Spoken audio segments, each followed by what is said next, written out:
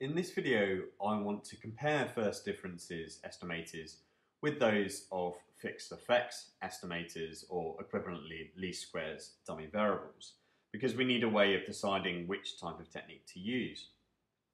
Well, it turns out if we're just considering a panel with two time periods, that in fact there is no difference between these two different estimation strategies. First difference estimators are absolutely equivalent to those of fixed effects, so there's no need to worry about the difference. However, when t is greater than or equal to 3, so we've got 3 or more time periods, the first difference estimators are not equivalent to fixed effects estimators. So then we need to start to worry about the difference between these two types of estimators. Well, what sort of criteria can we use to evaluate these estimators? Well, under the assumptions that we have strict exogeneity, so that means that the error is not only uncorrelated with the explanatory variables in this time period, that it is also uncorrelated with the future values of the explanatory variables, and also assuming that we have a random sample in our cross-section, and finally assuming that we have some sort of variance in variables across time, then it turns out that both the fixed effects and the first differences estimators are unbiased. So the expectation of the first difference estimator beta hat fd is equal to the true population parameter beta, and the expectation of the fixed effects estimator beta hat fe is also equal to beta. So they're both unbiased. So we can't use unbiasedness as a criteria to decide whether to use first differences or fixed effects. Under the same assumptions, and even ones which are slightly less restrictive, the first differences estimator is consistent, and similarly is the fixed effects estimator. So they're both consistent, which means that in this context we're talking about circumstances where n tends to infinity. So we need another criteria to compare these two particular estimators. The criteria that we actually can use is to look at their relative efficiency.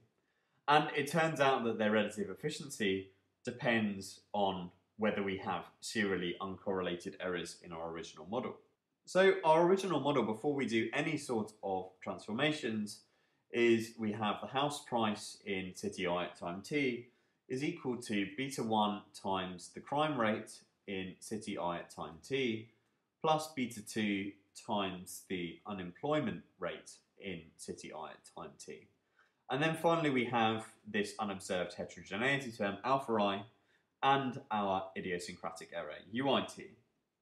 If we assume that for this particular idiosyncratic error we have here, that they are serially uncorrelated, so that means that they are correlated, not correlated across time, because we don't have to worry about them being correlated across city because we have assumed that we have a random sample in our cross-section.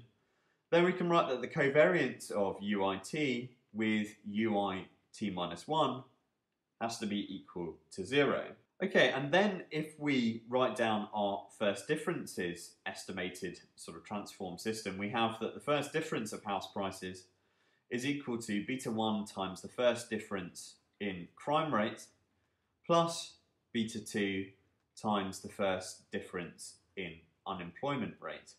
And by taking the first difference, we've actually removed this unobserved heterogeneity, so we're just left with the first difference of this error term here. And for first differences estimation to be efficient, we require that this first difference of errors is serially uncorrelated. Well, is that necessarily going to be the case if we've assumed that the covariance between UIT and UIT minus 1 is equal to 0?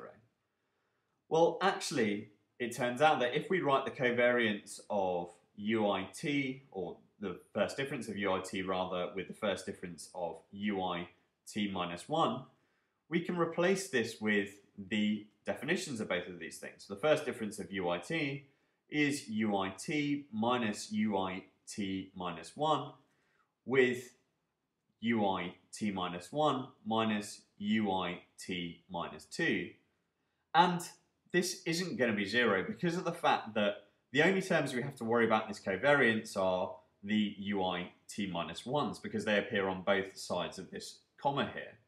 And it turns out that the covariance in the circumstance where the original error was serially uncorrelated is minus the variance of the original idiosyncratic error. Or another way of writing this is that if we have no serial correlation between the errors in our original model, then the correlation between the first differences of the errors and the first differences lagged of the error is equal to minus 0.5. And because we have this serial correlation in our first differences system, and it turns out in circumstances where we have serially uncorrelated idiosyncratic error in our original model, that the standard error of beta hat fixed effects is less than the standard error of beta hat first differences. So in those circumstances where we have serially uncorrelated idiosyncratic error, fixed effect rather, is better than first differences.